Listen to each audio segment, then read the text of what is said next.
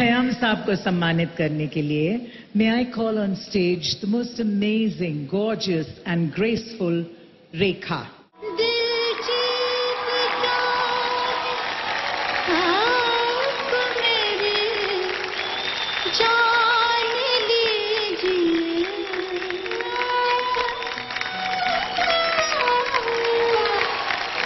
बस एक बार मेरा कहा मान लीजिए, बस एक बार मेरा कहा मान लीजिए।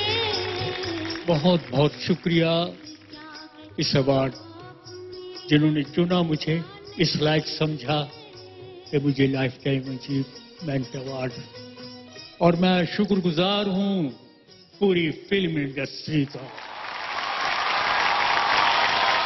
रेखा जी, हम तो रेखा जी को उमराव जान ही कहते हैं, क्योंकि रूबरू हूबहू उमराव जान। अगर किसी ने उमराव जान को नहीं देखा तो इनको देख लें।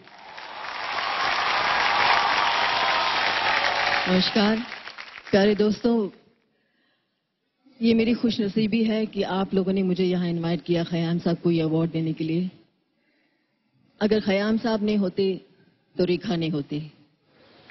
क्या बात। क्योंकि आर्टिस्ट तो मैं बचपन से ही थी, लेकिन मुझे आपने एक वजूद दिया, एक नाम दिया। मैं कहीं भी जाती हूँ, कोई भी मुझे देखता है, रेखा बाद में आता है, पहले उमराव आता है। क्या क्या क्या।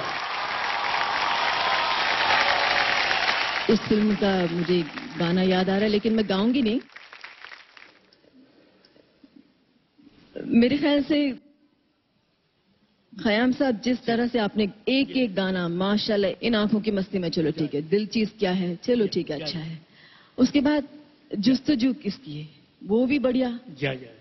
और फिर एक से बढ़कर एक गाना, फिर लास्ट में वो गाना है ना, ये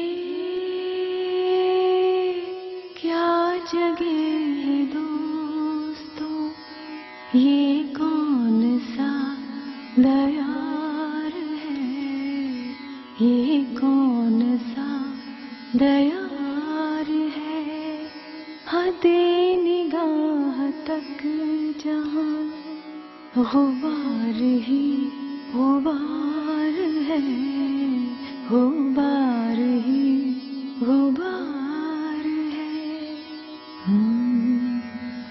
बुला रहा है कौन, बुला रहा है कौन मुझको, चिलमनों के उस तरफ, मेरे लिए भी क्या कोई उदास बेकरार है,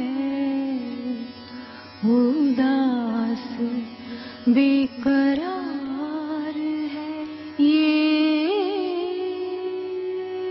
क्या जगह है दोस्तों। वाह, माशाल्लाह माशाल्लाह माशाल्लाह।